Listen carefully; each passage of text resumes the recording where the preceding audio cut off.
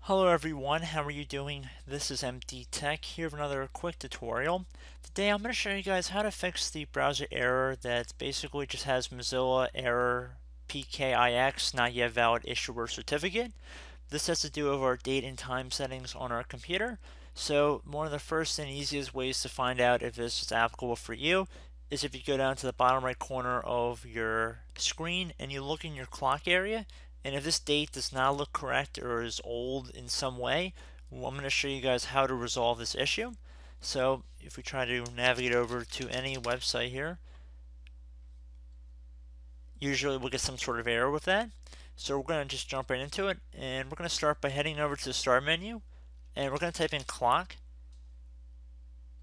And once you're done typing in clock, underneath settings there should be something that says set the time automatically. You want to left click on that. Underneath set time automatically, switch it to the on position. This should update the date and time settings right here. Make sure your time zone is correct as well.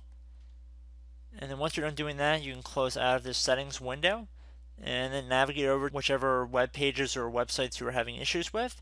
And in all likelihood, it should be resolved.